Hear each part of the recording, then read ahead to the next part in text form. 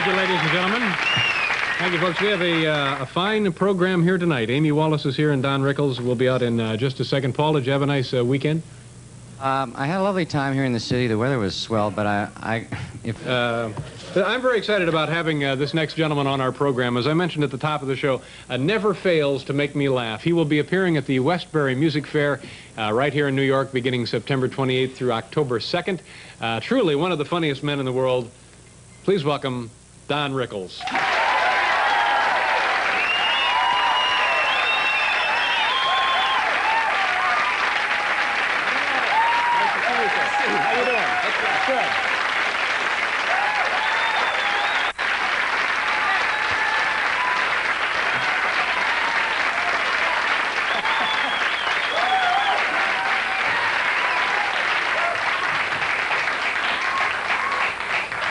You look great. You got a real laid-back crowd here. No. They're all sitting there with grenades and guns. They're happy to see you. We get a good group, and you should do. And I've never been on your show. I've been with you once in Los Angeles, right? When Johnny Carson, when you were. You remember him? Yeah. Ed McMahon, who you're going to have on tomorrow night. Here tomorrow. I just saw him today. We had a drink together, and he runs in front of Johnny's car and checks for grenades and all that. It's his whole life, Johnny Carson. Paul, have yourself committed. That's the nicest thing anybody's ever said. Awfully nice guy, but there's a new thing out called food. The black kid's sitting there going, what's he making fun of him for? What's he making fun of him? Don, that's Hiram Bullock. Hiram Bullock, yeah, Don that's Rickles. a black guy. Hiram Bullock. They give themselves those funny names so to stump the cops. What's your name, boy? Hiram Bullock? Now go pick that. I kid you, Hiram. You're black and I'm white. That's the breaks. Is he laughing? See if he's laughing. No, he's laughing, sure. Yeah. How old are you, Hiram? Yeah, and he's tired already. Look at that. Later on, we'll come over and have harmonica lessons. You're okay. Good to see you, Hiram. You're a good fellow. Don, you just got back. Can I ask you something? Please David? do. When you were a kid, did they hang you? Do you notice every time I watch you, he sits like you got a stick on your can and you're waiting for field day or something. You're like Carson, the real Midwest guy. He never perspires. I bet when you get married, you make love to the wife. Not a trickle, nothing. I bet you probably stand by the end of the bed going, well, I want to take a crack at it, huh? What do you say? Anyway. I could say anything because at 12:30 nobody's up. No, there's a fine group of folks out there. No, you have a good this. following. I never thought you were going to make it. I'm delighted for you. I was one of the guys that said, this guy's a stiff, he ain't going to make it. No. And Crystal, that kid Crystal, Danny, not Danny, Billy Crystal. Billy Crystal. Yeah, who's your good friends, like Newhart and I. You are good friends. Yeah, he's a very funny man. Yeah, he is. Because I've watched him on the show and I spoke to him a few times about you, and he was fed up too. No, that's not true. But I like that camaraderie you have between Billy and you, and Newhart and I have that together. Yeah. Bob is, he's like you. That's why we're such good friends. I think Bob's terrific. Yeah. You know, it occurred to me the other day. He's correct me if I'm wrong here. I think he had a television show in the '60s. He had one in the '70s, and now he's got one in the '80s. And each of them have been very successful. That's a pretty impressive record. 3 separate shows. I know. He reminds me of that every day. I had a few shows that, unfortunately, it started to get funny, and they took it off. Now, how many shows did you have? Well, David, first I had a show on ABC with Pat McCormick. What was that called? That was called Make It Up and Hope It Goes Over. We used to stand on the set. That's the truth. Pat used to make it up, and we used to. And ABC at that time, Goldenson was the president. Still is the chairman of the board now. You know Goldenson of ABC? No, I don't know him. He's a great guy. A little Jewish guy just sits in the office going, "Turn on the light. Somebody turn on the light." Anyway, it's cheap chairs here.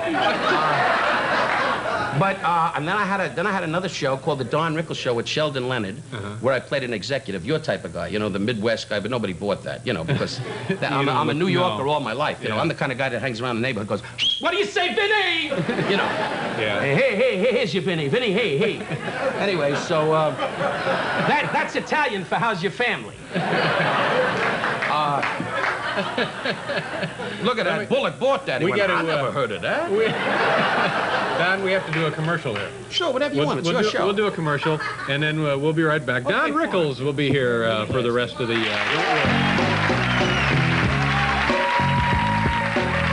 Now, Don Rickles is here. You ever been to Baton Rouge, Louisiana, Don? Once, in the service. We went through with the shades down. No, it's a nice area. Yeah. Well, no, say something nice about the folks down there, because they just... Baton Rouge? Kiss my Charlotte Rouge? No, I love it down there. I don't plan to work there, but no, it's nice. It really is. That part of the country I'm not too familiar with. I've been through there, but I've never worked there. You used to do college dates and so forth. I never went to college. You went to Ball State. That's right. Now, how did you know I went to Ball State because you're my whole life.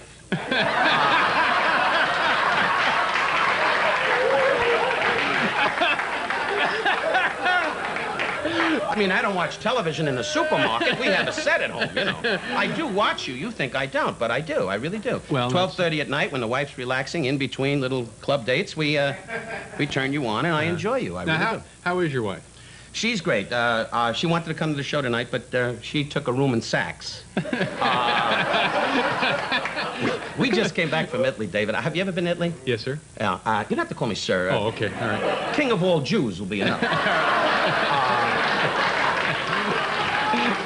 But you make me feel so old, David. I'm sorry. I'm just Bob Hope, you can say sir. George Burns. Indiana Those men thing. deserve sir. All right, Don. And Carson, certainly for you, sir. Yeah. Not for me, but... Well, yes, for me sometimes, I would say that. But I must say that we just came back from it, and the wife, my name on trips, you're not a married guy yet. Someday I hope you will be, if that be your wish. I don't know. Are you... Do you plan to get married, or you just want to... No, I plan to get married. Just want to confuse the public? No, I plan to get married. Still lock yourself in your room with the radio on loud?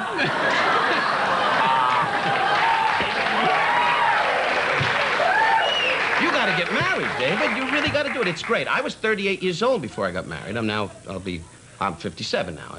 For a minute there, I thought it was a Keno game. Paul, if you get a chance, look over here and see how we're doing, huh? Just sits there in the nude looking at his body.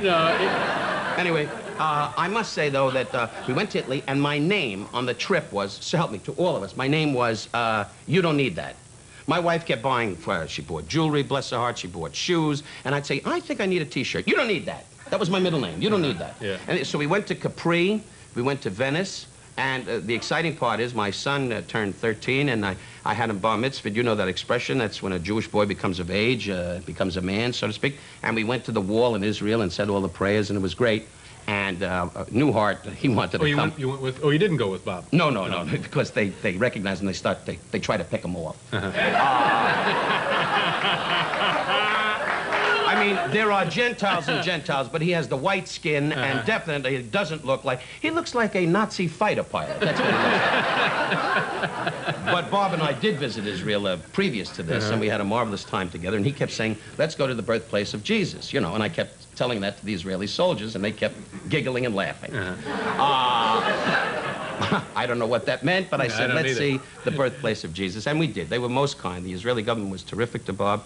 And it really, I'm not, as long as we're on that thing, I mean, no matter what your faith is, Israel, it's a fantastic place. All the holiest places in the world are there, and it's great, you know, especially for Bob. You know, when he laid on the ground and went, Salam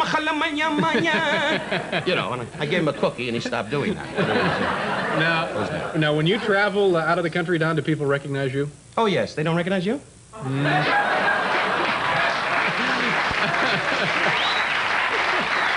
They know me like that. No, I'm amazed. It's not so much the Europeans, as you can well imagine. You know, they don't... Television is, you know, unless you have a Dallas or something like that, you're Larry Hagman or what have you, for the lack of another name right now. But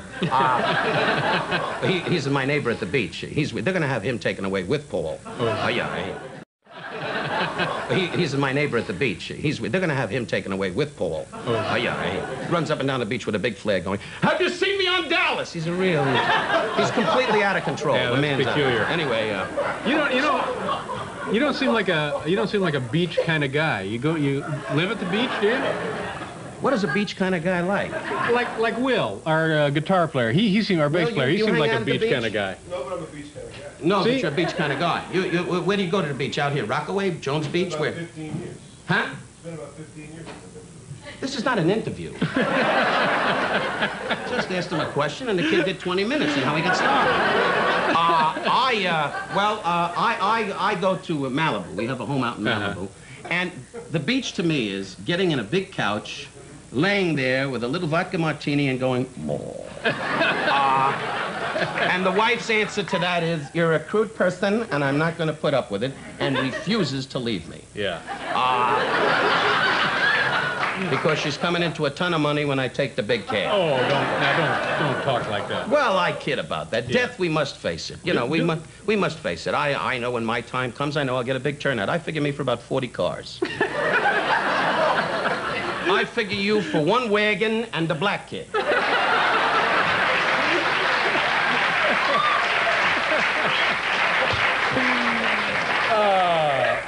Well, at least I'll have you on Black Kids. Yeah. We got to, what are we doing? Station identification. We'll be right back. Don Rickles will be here. 7 on 3. Be there. Thank you, folks. Welcome back to the program. Don Rickles is here. Tomorrow night on this show will Ed McMahon, as Mr. Rickles mentioned, will be here. Also, Annie Leibovitz, the photographer for Rolling Stone.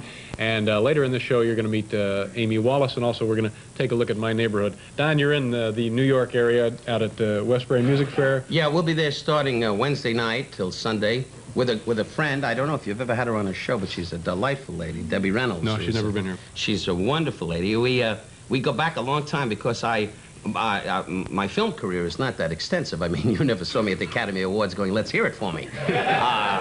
But I did a picture with her many years ago called Rat Race. And Debbie was the star with Tony Curtis, and that was the big Paramount days when Debbie was the wonderful starlet of that studio, and it was a big treat because, as you know, as comedians, it's very difficult for all of us to get parts away from your image, you know. Sure. So I played this part, and it was a heavy, and it was something that I run on cassettes for my family just to prove to myself I did that, you know. And the parts they offer me now is to be Rodney Dangerfield's valet. So I haven't had an opportunity as yet. Now, you mentioned movies. We have a couple of the other ones here that you made. Man with the X-ray eyes? Oh, that was a big winner. That was with Ray Milland, who walked around blind for 2 hours trying to find out where the circus was. It's the best way I can describe it, and but working with Ray was a treat. What part did you play in that? I played the guy, again, I was a heavy in those days, and I was heavy. I was about 203 pounds. Yeah. I was single and just running around telling girls I was a whale. But it seemed to work.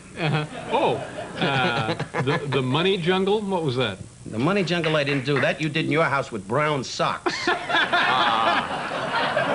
You remember? Yeah. No, that's right. That's right. You had the mask. Remember? And I was the director. It was about 6 of us. Anyway, it was a hell of a night. That's I'll never forget it. That was when I had the mobile home. We did it out there. Yeah. Muscle Beach Party. No, Beach Blanket Bingo, Muscle Beach, right. That I did. Two different ones, yeah. Yeah, well, they also were big hits. We did those in 15 days with Frankie Avalon, Annette Funicello, who's now selling peanut butter. And I don't put that as a put-down, Annette. She's a wonderful girl. Yeah, I seems saw her like a the other- nice lady. Yeah, she really is. She was the one that believed Italy would win the war. And Frankie Avalon and Keenan Wynn and Buddy Hackett and myself, it was a lot of fun in those days. Yeah. If you didn't know the dialogue, nobody cared. Now here, Don, I don't know if you've even seen these. We have 2 comic books, Superman's Pal, the new Jimmy Olsen. And can you take a look at our friend on the cover here?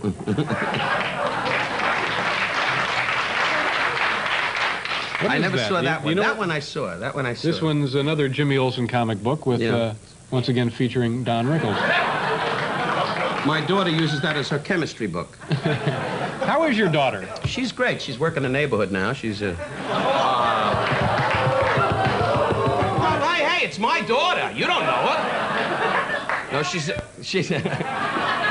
some Polish guy in the back thinks this is a clinic. Anyway, you'll come up later and bowl. Anyway, now don't write letters if you're Polish. That's a joke. I love all of you dearly, really. I'd be lost without the Polish people.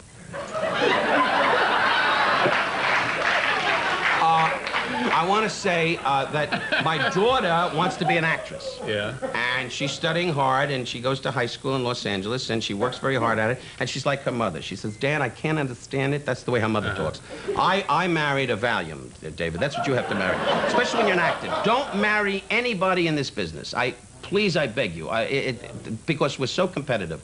It's so nice. I got a wife gets up in the morning and goes, listen, you go to the studio and do your thing, call people idiots, I'm going to buy jewelry.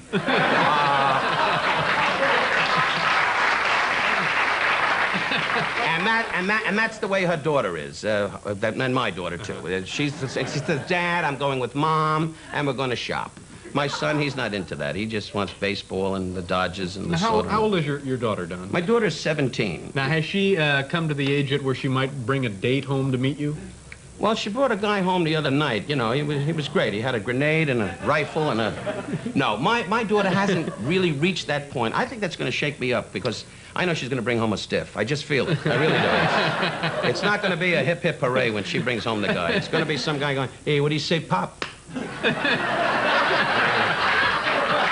Hey, what do you say, old man? Hey. And I'm going to have a lot of problems. But no, you won't. It'll be fine. She's a good kid. You keep your fingers crossed with youngsters. Today, there's so many problems out there. And television, every time you turn it, we have cable, as you have it here in the East. And every time, in the middle of the night, you know, there's my daughter sitting in the living room with my son, who's only 13, and you hear Richard Gere going...